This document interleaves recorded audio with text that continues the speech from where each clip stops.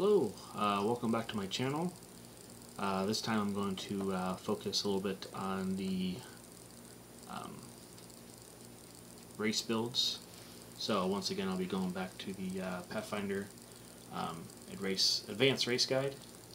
So what I'm going to do today is talk about the Formian. They are featured in Bestiary 4. It's about time. I've been waiting to see these for quite a while. I've seen quite a few of these in the past from like D&D and such. There was the Thride Crane, more of a mantis insectoid creature from like Dark Sun, and then of course the Formian and then the Thride Crane. They can be seen also in like D&D, Forgotten Realms. I think a little bit of a Spelljammer. So finally we get them in Pathfinder, and in the Bestiary 4 there's quite a few different types of them, different Caste. So you got the Mirmark, the Queen, Taskmaster, the Warrior, and the Worker. So I try to take most of those as I could and have them as optional builds when you are creating your own Formian race, either as the GM or if your GM allows it, selecting which type of racial build that you want to do. So instead I've introduced a couple different types of builds rather than traits. So get into that now. If you're unaware of what Formians are, a centaur-like ant would be maybe an appropriate description of it. What they describe in Bestiary 4 is that the Formians are a spacefaring race of insect-like creatures from a forest world, and they aggressively colonize other worlds. When dealing with other creatures, the Formians recognize that their telepathy can be off-putting and attempt to use normal speech, although their mandibles are not well suited for the task and their voices are often hoarse and difficult to understand. Formians engrave their chitin with an insignia depicting their rank, foes overcome, and notable deeds or accomplishments that are carved into their carapaces or carapaces. They're highlighted with the use of bright inks, precious metals, or gems. All Formians are sterile, although in rare circumstances they spontaneously become fertile after the death of their queen. So it suggests that they're all female, but you can choose to make them male and female, sterile, except for, of course, the queen. However you want to do that is fine. And it seemed, based on what was in there, detailed under that race, they live somewhere around 20 years or so, depending on which ant worker sort of caste you're in. Different type of workers and such, so it just depends. You may have a little bit more of a advanced age in there or not, but for the most part it looks like it's not for very long. So one thing about these, to start off with, I tried to mirror them just as they are presented in Bestiary 4, just more in a PC fashion. So the Formian total racial points starts off at 20. The type, they are a Monstrous Humanoid, so that gives them 3 racial points. Size, medium. For the most part, there's a majority of them that are listed in the Bestiary 4 as medium. There's a couple that are large and one that's small. So medium seem to be the norm for it. So that's 0 racial points. Ability score modifiers, I went with Specialized, so it's +2 to Strength, +2 to Con, and -2 to Charisma. So that's 1 racial point cost there. Languages went with Standard, so 0 RP. And then I went through with the racial traits. Natural armor, given their chitin-like exoskeleton, that would grant them some sort of armor bonus. So I just went with just the +1. So that's a natural armor with 2 racial points there. And now on to the feat and skill racial traits. All of the Formians interact through like a hive mind. So what I did, I used the under the feat and skill racial traits, I had to kind of come up with something to simulate that. So let me just get to that here, and I can kind of talk about that a little bit. One moment, please.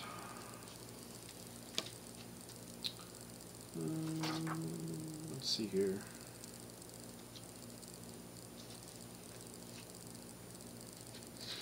Where are you? Where are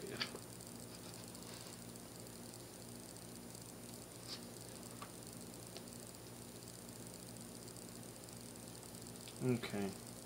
So it looks like I kind of did some sort of homebrew and modified it. I did something with quick reactions plus a skill bonus. So if I go down to that just to kind of interpret that, what I wrote there.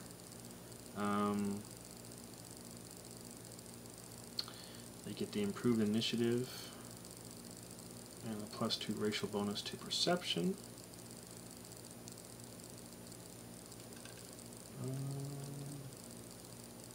Okay, so yeah, that's what I did there. So I gave them part of a feat and part of a skill bonus to kind of go with that. What is that hive mind that I'm talking about? Just to kind of go into that. Let's see here. Basically, when one of them sees you in like a hive, if they're near the hive, then all of them are alerted to your presence. So they have that sort of a hive mind where they're more alert. They're more in tune with the senses and stuff, so they can react and perceive more. So I try to emulate that as best I could.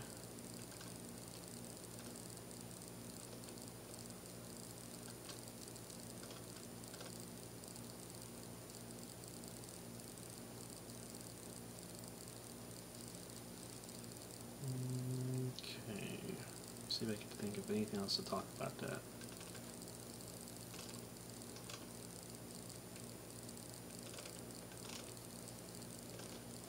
They do describe in here certain things with like telepathic feedback, hive frenzy, and things like that. They can deliver commands through telepathy when they're near the hive and a large body of the other Formians. So, on to the next one. We got claws. I went with an offensive racial trait, gave them claws. Most of them do have claws. I think there was one that only had a bite. So I just went with the majority of the features across the board of all the different types there. And then on to senses and racial traits. They all have Darkvision, and they automatically gain that for free because it's included within the Monstrous Humanoid type. And then I added Blindsense. They all have a feature of Blindsense. So I went with 30 feet on that. That's listed in the race builder section here, so that's 4 racial points. And then other racial traits, Quadruped. They do have 4 legs. And it looks like I modified that slightly. I don't think that's supposed to be modified. Take a look at that.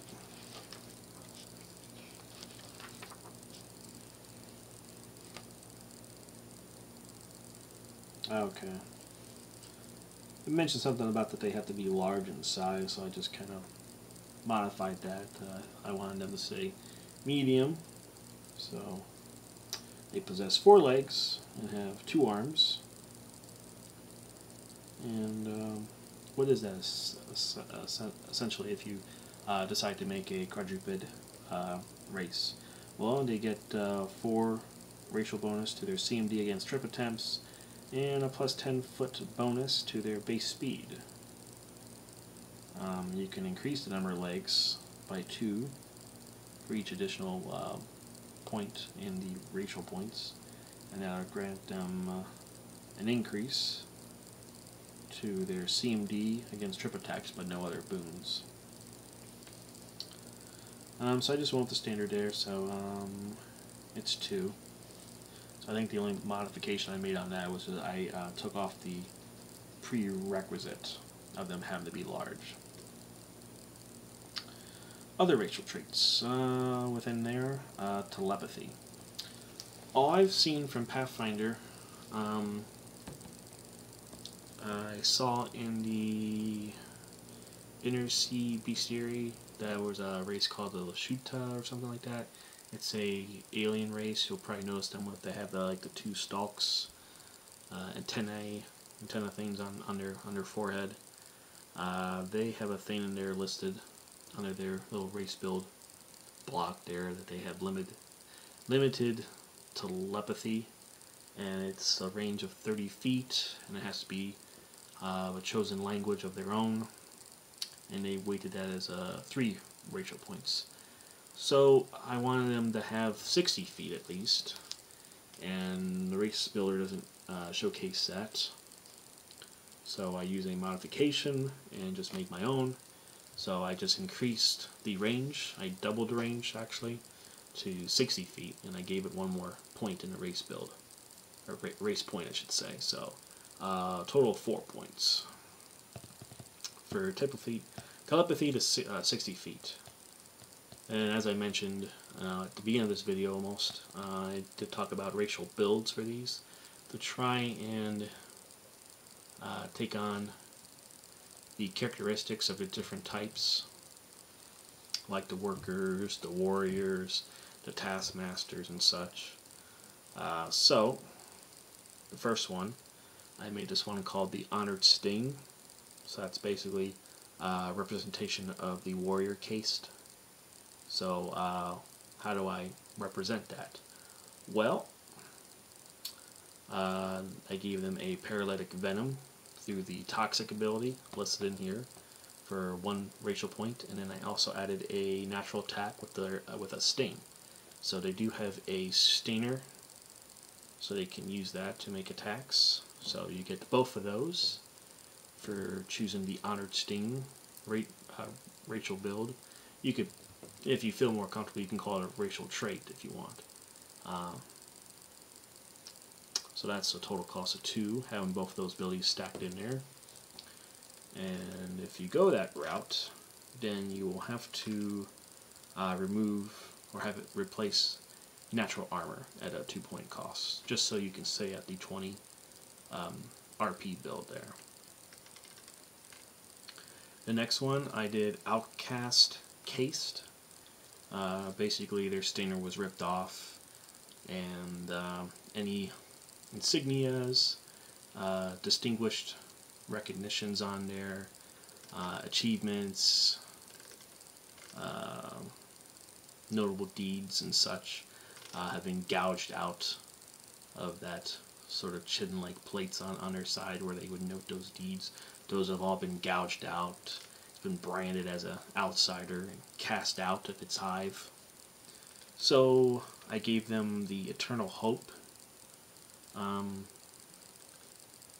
That is from the Race Builder section, and I believe that, let me see if I can find that just so I can talk about that. Yep, Eternal Hope. What is that? It's 2 racial points. You could use that to replace the natural armor. And Eternal Hope. Members of the race gain a +2 racial bonus on saving throws against fear and despair effects. Also, once per day, after a natural roll of 1 on a D20 roll, members of this race may re-roll any use and use the second result. So, having gone through despair, fear, anguish, being cast out, the unknown, and then having to survive that. I would imagine some sort of resounding hope, a renewed sense of purpose, maybe met on the way through adventurers and such, finding some sort of life goal maybe. So maybe through all those trials, they receive a enormous enlightenment, and thus gain saving throw against fear and despair, since they have gone through these things and have persevered through them. So I thought the eternal hope sounded best for that. So I went with that. And then one I just added today is kind of just a flare or spark of imagination hit me out of nowhere, and I thought of this one. Because I wanted something. This one's called the Peerless Bearer. Since they're ants, you know, that spell Ant Hall, very has a very branded name to that. Ants, ant race, shouldn't they be able to carry a heavy load? And the worker race, or the worker caste in the Formian section, the Bestiary 4, there is one that actually has something like that.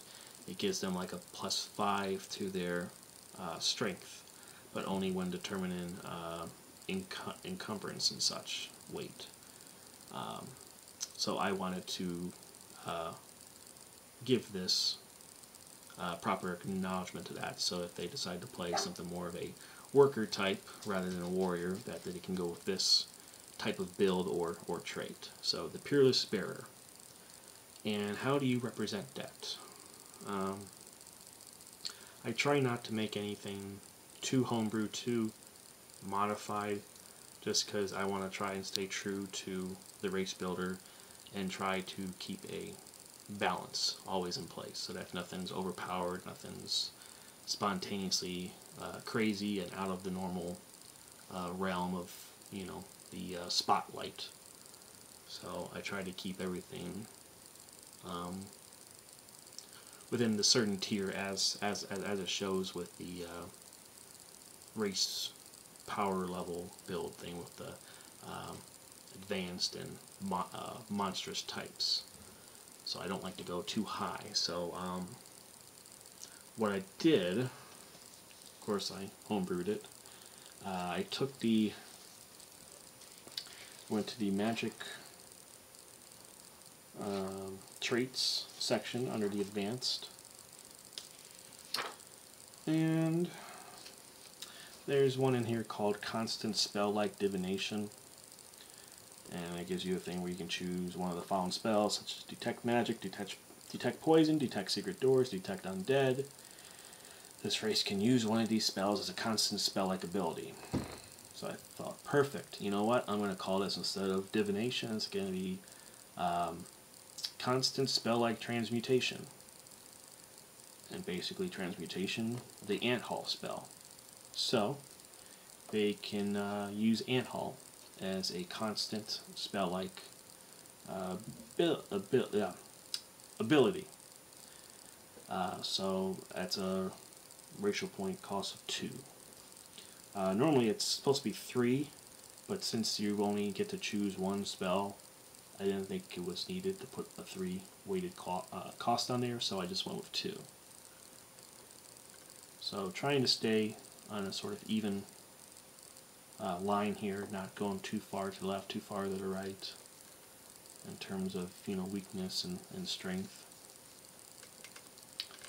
So that's all I got for that. So now I'll just kind of run through what you would normally find when you happen to look in a race section and you get to see the pure statistical information for it, rather than just going with race traits, defense traits, and such. So converting that all over into an easy material to digest, we'll go with the norm of it now. The Formian racial traits. When selecting a Formian as a race, So +2 to strength, +2 to constitution, -2 to charisma. Formians are hardy and powerful, but are inherently strange and unnerving. Medium. Formians are typically medium creatures and have no bonuses or penalties due to their size. Heightened speed. Formians have a base speed of 40 feet rather than 30 since they possess 4 legs. Superior senses. Formians can see in the dark up to 60 feet and have Blindsense up to 30 feet. Claws. Formians have 2 claw attacks. These are primary natural attacks, dealing 1d4 damage. Chitin plates. Formians have tough exoskeletons, which grants a +1 bonus to natural armor class. Hive mind.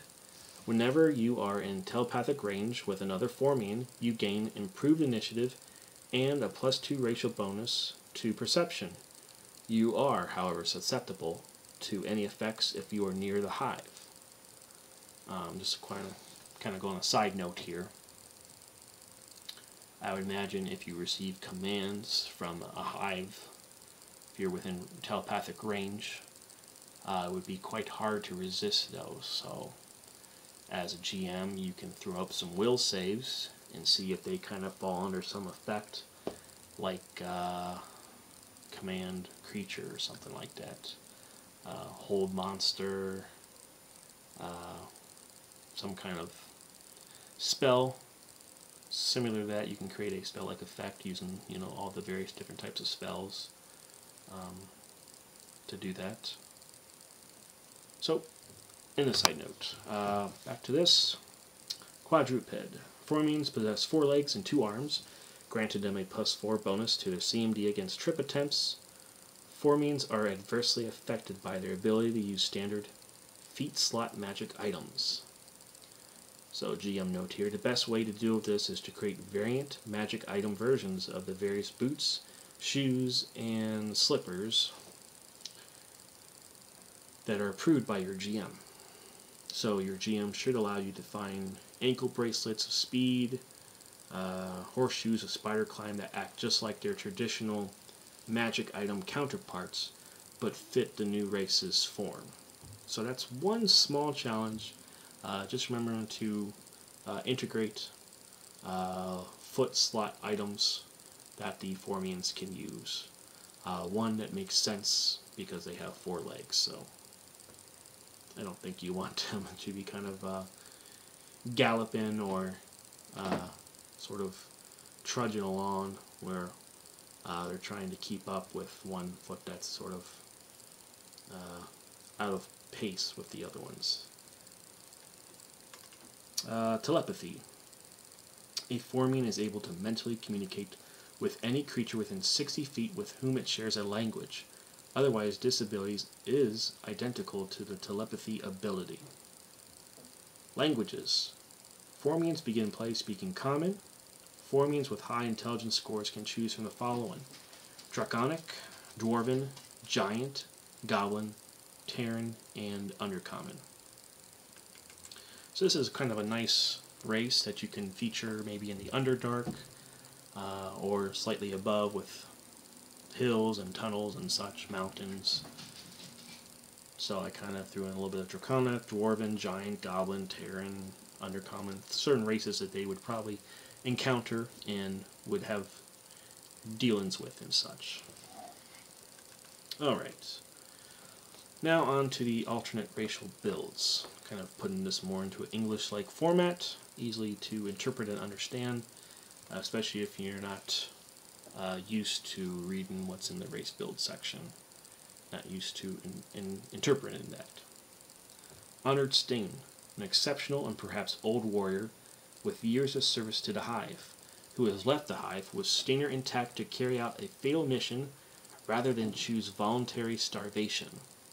Perhaps you are just part of the Taskmaster Caste, acting as a merchant, trader, diplomat, or spy. You still have your Stinger and work outside of the Hive, engaging in routine commerce or diplomatic missions. You have a Stinger that is a primary natural attack, dealing 1d4 damage plus poison. The poison can be used a number of times per day equal to your Constitution modifier, minimum of 1 a day. The toxin that you can inject is a Paralytic Venom. It can also be applied to a weapon as a swift action. The Fortitude save DC is 10 plus half your hit dice plus your Constitution modifier. The poison's frequency is once per round for 6 rounds, with an effect of 1d2 dexterity damage and cure of 1 save.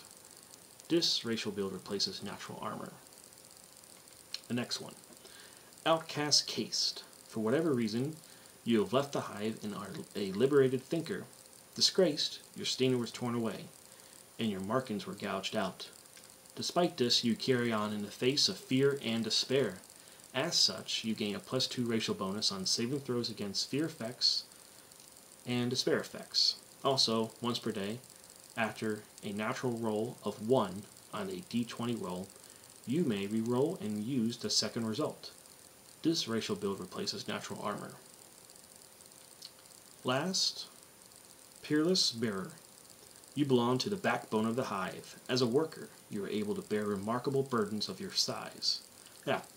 For your size. You can use the Ant-Hall spell on yourself as a constant spell-like ability. The caster level of this spell-like ability is equal to your character level. This racial build replaces claws. So that's what I got for the race here. If you want with the Peerless Bearer, you can, as it shows, it takes away claws, and if you want, you can give it a bite. It's only 1 more point for the racial build, so you're taking it from a 20 to a 21. It's not too big of a deal. The worker case, they do have a bite attack. They don't have any claws, because they're mainly used for digging and such, so they're not really sharp. They're not trained for warfare and combat. I went with a Formian feat. I'm starting to go through and make racial feats and teamwork feats and such. So here's one I made. Mental Motivator. It's a Formian feat. The prerequisite, you have to be Formian, and you have to have Charisma of 15. The benefit of this feat, you grant any Formian within your telepathic range a +2 morale bonus to saving throws versus fear effects. So you're kind of using that Hive mind again.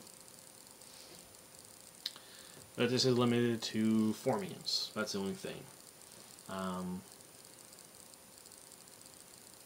Or what you can do, you can take out the Formian and just list it as telepathic range with anyone that shares your language, so that your comrades, adventurers and such can benefit from this. So there's that. And then I also made a Formian racial teamwork feat. This one is called Coordinate. It's a teamwork feat, as I said. The prerequisite, you have to be Formian, and the benefit. Once a Formian has acted in combat, all allied Formians within the hive mind are no longer considered flat-footed. When a Formian warrior attacks a creature in melee, allied Formians gain a +2 insight bonus on melee attack rolls against that creature until the start of the warrior's next turn.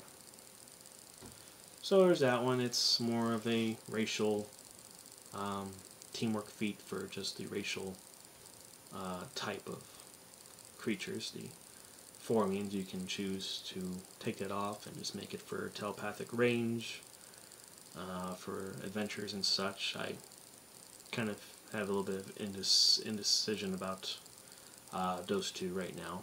So that's really all I got. The only thing else I could possibly add, looking at Bestiary 4, there is that Taskmaster. And they can be found particularly talented and even advising the Queen. They are normally outside of the hive. And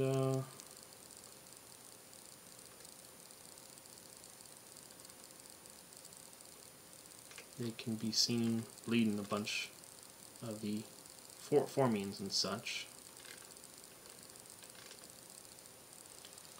normally if they have a work crew or a band or embassy and such.